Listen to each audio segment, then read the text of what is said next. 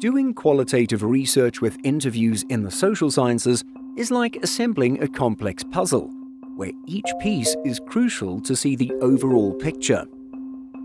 The key to finding all the pieces of the puzzle is asking the right questions. But some pieces are more challenging to find. So how do interviewers locate the hidden pieces? The key is in effective use of probing. Probing draws out in-depth answers from participants by asking them to expand on a previous answer in different ways. However, there hasn't been much guidance on how to effectively phrase and use probes, until now.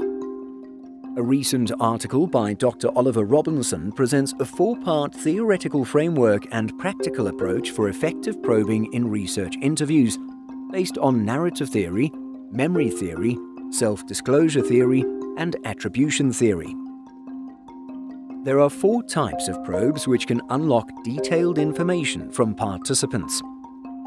Descriptive probes create a more colorful and complete picture by eliciting more information about events, people, thoughts, and feelings. Idiographic probes sharpen the picture by focusing on specific memories and examples to extract vivid details rather than generic memories.